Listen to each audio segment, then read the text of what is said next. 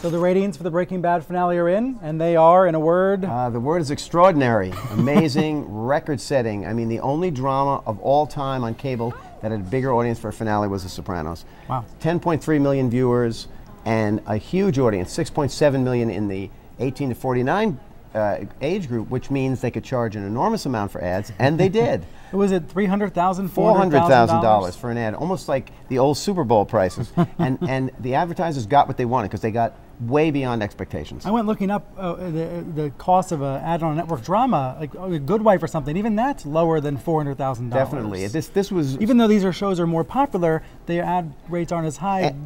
I have to say the thing was a little annoying for people because early in the show there was a lot of commercials, and I Right. think that was something to be criticized, but you could see that they front-loaded. They didn't want to interrupt the ending of the show. It ran pretty well at the end. Well, you pointed out on Twitter, one of the reasons why the commercials were so jarring were a lot of people had watched without commercials on Netflix exactly. earlier. The people who caught up with this show were used to seeing it on Netflix or DVDs straight Yeah. through without commercials, and it was a little jarring. Right.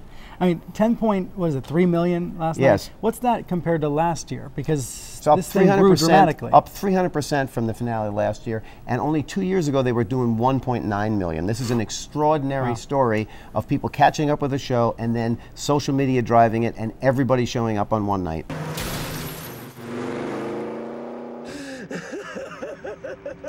I bet AMC wishes they could have had a few more episodes of Breaking Bad. You know, I think they now regret cutting the show off, but it was the choice of the creator and they got a tremendous result out of it. They have to be happy.